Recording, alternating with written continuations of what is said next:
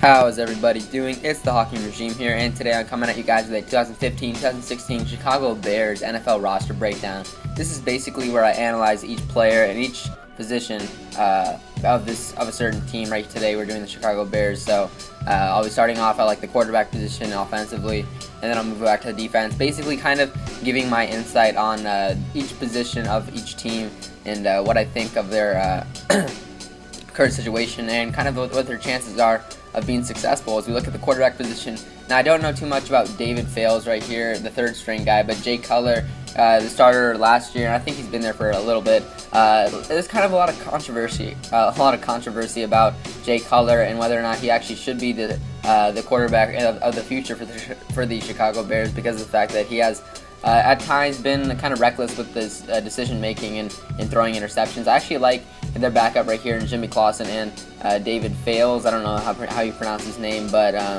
I think their backup situation is good. And Jay Cutler, I think he can be really good, man. At times, like, he can be one of the better quarterbacks in the league for certain. And it's just unfortunate that he's kind of struggled over the past couple years. I don't know if it's because of the coaching situation or kind of chemistry with Brandon Marshall that he had last year is messed up.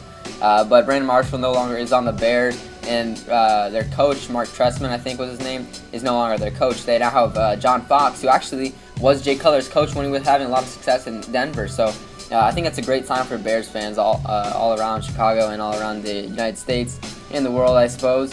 As we look at the running back position right here, Matt Forte, Jaquiz Rogers, and Kadeem Carey are the three running backs they have basically that I feel like will get the most playing time. I don't know if Langford or Perry will, but I know a lot about these three guys. Matt Forte, first of all, is one of the better running backs in the league. I would say, man, I don't know if I put him top 5, because you have like the Marshawn Lynch, Adrian Peterson, DeMarco Murray, LaShawn McCoy, and then I'd probably put Matt Forte at 5 or somewhere around those. But he's such a talented running back because of the fact that he has a great pass catching ability. He's a big dude at 6'2", and taller than the average running back for certain, kind of close to what Arian Foster's height is. And I kind of like their running back situation because Kadeem Carey was a great running back in college, and Jaquiz Rogers is only 5'6" and kind of a Darren Sproles type player. I feel like he could be like that in terms of size, but actually his weight is kind of superior to Darren Sproles and actually can truck over guys. So very interesting body size. I think their running game could have a lot of success. And if you know the Chicago Bears, their offense is pretty loaded. Alshon Jeffrey, Eddie Royal, Kevin White are big-time, really good receivers. All these guys are pretty solid. Kevin White really hasn't done too much at all because of the fact that he is a rookie and he's coming to the NFL for the first season. But in college, he did a lot, and he's expected to do well, and I think he will do well, to be honest with you. Sometimes there's some players that you just kind of think that, well, I don't know, man. I mean, they're like kind of like Davion Clowney last year. A lot of people did think he was going to be a bust, and he isn't necessarily a bust yet, but he did get injured for all of last year.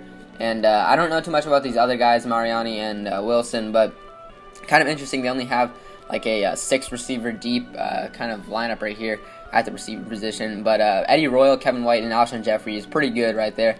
I think they'll sign a couple more people probably, or maybe other players will get more playing time. But their offense, I mean, it's been known to be really effective. Martellus Bennett, again, one of the top tight ends in the league, and then Dante Rosario and Bear Pasco, and actually Zach Miller. This was interesting because Zach Miller is a really good linebacker, so I was surprised they actually were able to acquire him as well. A really good, did I say middle linebacker? A really good tight end. I was kind of surprised that they were able to actually get him, because I know the Seahawks, I think, released him. He had injury problems. But their offense is loaded, man. Like, their running game is solid. Their tight ends are solid. Their receivers are solid.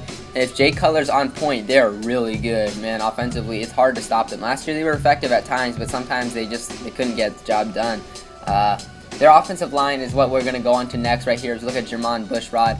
Now, I can't vouch for whether or not the Bears' offensive line has been super successful because of the fact that Jay Cutler hasn't had a tremendous amount of success in the past season. I would say that their offensive line is okay. Probably has had some trouble. But if you look at the experience they got and kind of the players that they have on the O-line, it's not bad, man. Jermon Bushrod is left tackle. Right here we're looking at Matt Slauson, left guard. And these guys are not bad players, man. They did have Olin Kreutz at one point who retired, and Will Montgomery is also a solid center. So you would think that their offensive line would be effective and be good at not only protecting Jay Cutler, but also creating running lanes for Matt Forte. And Matt Forte really hasn't slowed down a lot. He's been a really, really effective player for the Bears over the past couple of seasons. He hasn't really been the problem. Kyle Long again. These guys are they're not bad offensive linemen, man. Kyle Long has been really good for only being in the league for a short amount of time. Get a great pass blocker, I think, for the Bears. Haven't watched a lot of gameplay of him though. I know at Oregon he was pretty successful. And Jordan Mills right here. Don't know too much about him at all, to be honest, but it looks like he's very young, and it might be a little bit of trouble. It might be a little bit of a problem to have such a guy that young at the offensive line. But you know, who knows? Sometimes young players can really thrive. So we'll see how their offensive line does. It's going to be crucial to their offensive success. As we look at the defensive side of the ball, now this is the problem this is the side of the team that really has been the premier problem for a while now. Ever since Urlacher retired, it's kind of been gone down. Their defense was like known of being one of the best. I remember like in previous Maddens, I was like, oh man, the Bears, they're the team, they're the defense that you want to stay away from. But now, not so much. You look at David Bass right there, left end, don't know anything about him. And Jeremiah Ratliff right here. Ratliff I do know a little bit about. I think he was on the Cowboys, and now he's on the Bears. And he's actually a solid player, got good experience, and the Bears do run a 3-4. So it'll be interesting to see how he plays into their defensive line. I think he can be effective, man, to be honest, not only in just producing, but also kind of teaching other people. I feel like that's kind of a key in football, to mentor younger players and to make them better. As we look at their defensive tackle, they only need one guy rushing in the defensive tackle position. I think they have high expectations for Eddie Goldman, as I think he was a draft pick this year. I don't know for certain. He might have been last year, but 6'4", 315, you know, perfect build for a defensive tackle. And I think people have high hopes for him. So hopefully the defensive tackle position for the Bears can be successful this year. And I mean, it would tremendously help their defense, because they're struggling. They were struggling tremendously last year, at least. And the year before that, as we look at Pernell McPhee. Now, this was an acquisition in the offseason that I actually really like. For one big reason is because of the fact that Pernell McPhee did really well when he was on the Baltimore Ravens. And nowadays, the Baltimore Ravens, in my mind, are the new Chicago Bears. They're the kind of the defense that you're like, I'm afraid of like playing the Baltimore Ravens. I mean, I guess you would say the Seahawks are now the defense to be feared, but the Ravens have been out for a longer time, a defense to be feared. And Pernell McPhee comes from that organization, so I think that's a great mentality to install into a defense, and to back into the Bears defense to kind of rejuvenate everything. As we look at the middle linebacker position right here, Mason Foster out of Washington, I think he can be good. Not a lot of experience right here. They used to have like a lot of experience with Lance Briggs and Urlacher. That's kind of gone away. They've gone young now. Sam Acho out of Texas. I actually thought Sam Acho was going to be like an extremely effective player. I don't know if it's because I've heard his name from somewhere or something, but I thought that he was a really good player. But according to right here, it doesn't sound like he's been a tremendous talent so far, but maybe it's just early in his career. As we look at the right outside linebacker position, again, these guys are going to be pass rushing. Lamar Houston and Jared Allen are great pass rushers, so I think this is a great position for them. Jared Allen didn't have a lot of success with the Bears last year, unfortunately. I don't know if it was because of the scheme wasn't quite the same, or if he's getting a little bit older, but I think that, I mean, I don't know if he's going to be injured. If he stays healthy, I think that he can improve. Lamar Houston obviously has actually been a pretty good player in the NFL, so I think that he can actually also help their defense out. Just changing things up really, I think, can help the Bears, and I think it will help the Bears. I think we will see results in the Bears this year. Talking a little bit about the NFC North division, with the division they're in, you got the Packers, the Lions, the Vikings, and the Bears. Packers and Lions the Packers are obviously the favorites to win, and I think it's anybody else's second place position right there. I mean, if the Bears can really get their defense going, they have a chance to upset and beat the Packers a couple times maybe, but it's going to be tough. As we look at their cornerback positions right here, you got Tim Jennings, Alan Ball, Kyle Fuller, Tracy Porter. And I kind of like these guys. I'm not gonna lie. I'm glad that they have Alan Ball there, because he provides some height for them, as you kind of lack that height with Tim Jennings at only 5'8". And Kyle Fuller showed really good signs last year. I remember game against the San Francisco 49ers early in the season.